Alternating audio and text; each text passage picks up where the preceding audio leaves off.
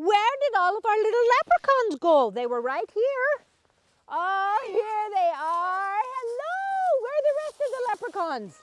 Oh, here they come. Hi, Theo, come on. Are you guys ready to read another book? Yes. Yes? Okay, here we go. This one, let me tell you what this one is called. This one is called Jamie O'Rourke and the Big Potato. Okay, here we go. Jamie O'Rourke and the Big Potato, an Irish Folktale by Tommy de Paola.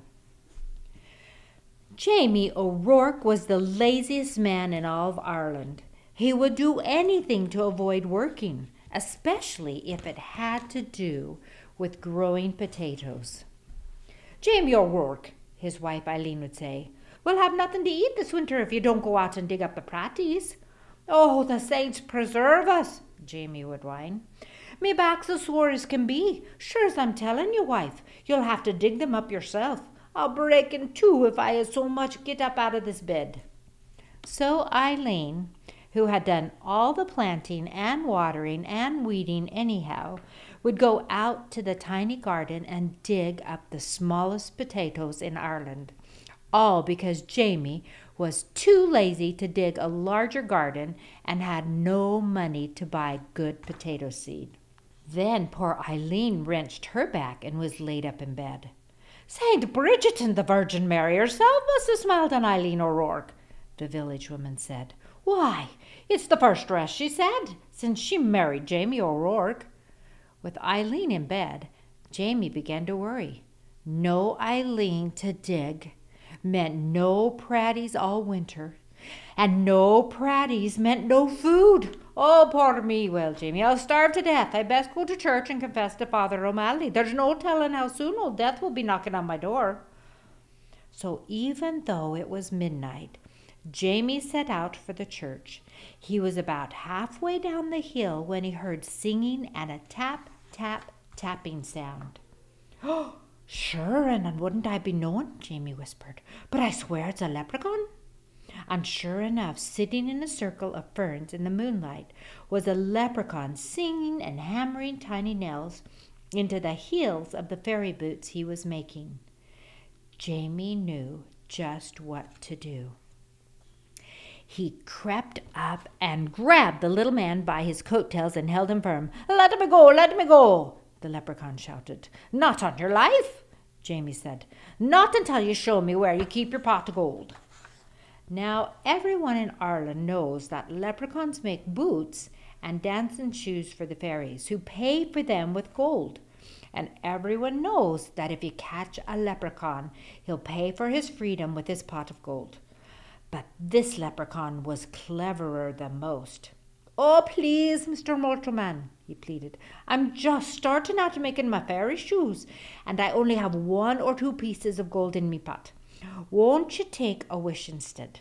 "Why, what would I wish for?" Jamie asked.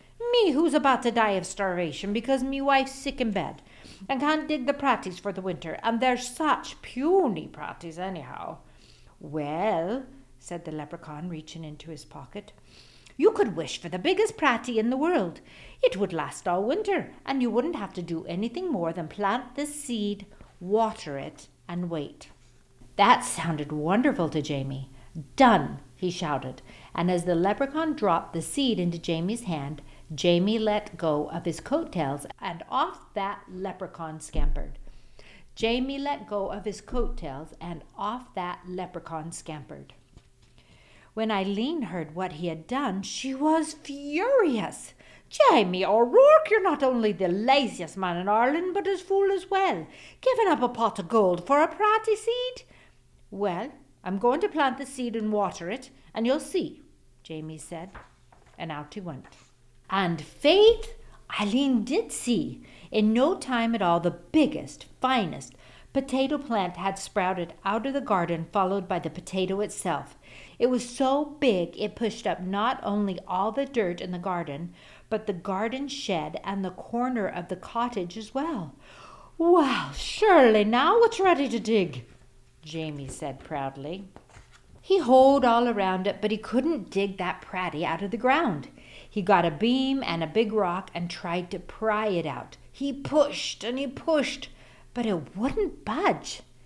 As he was pondering what to do, his neighbor passed by on his way to the village. He couldn't believe his eyes. He couldn't wait to tell everyone in the village what he'd seen. And before you knew it, the hill up to Jamie's was filled with villagers coming to see the big potato. "Where did it come from?" they asked. Jamie told them about the lucky night he caught the leprechaun and how smart he'd been. "Why, anyone could have gotten a pot of gold," he bragged. "But the biggest pratie in the world, well, that took some doing."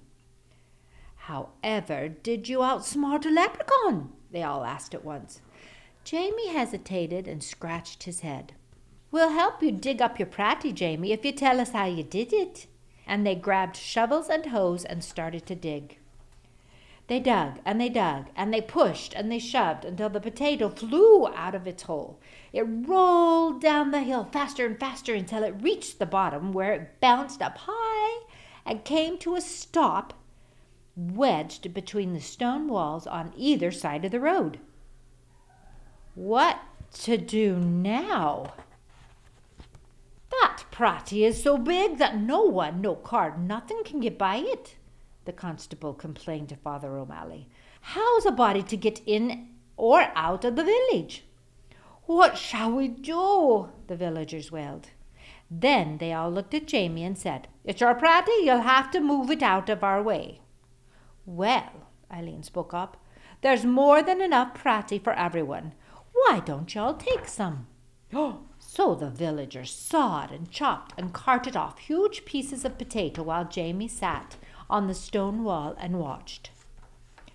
All winter long, everyone had potato to eat and eat and eat until no one wanted to see or hear a potato again.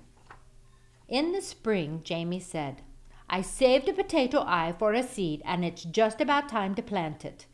"Oh, no," the villagers all cried. "If you promise not to plant it, Jamie, we'll promise before St. Patrick and all the saints to see that you and Eileen always have plenty to cook and eat.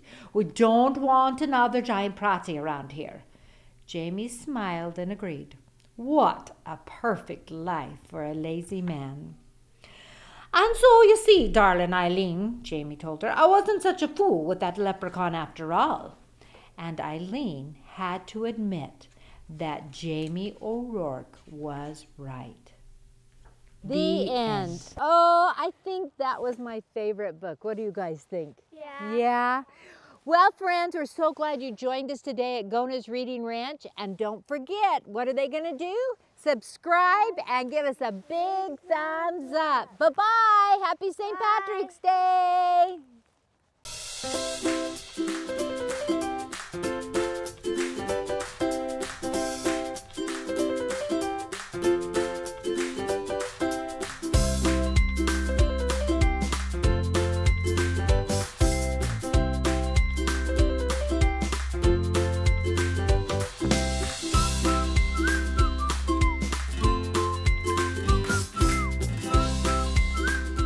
Friends, welcome to Gona's Reading Ranch. Join us weekly for reading adventures around the farm.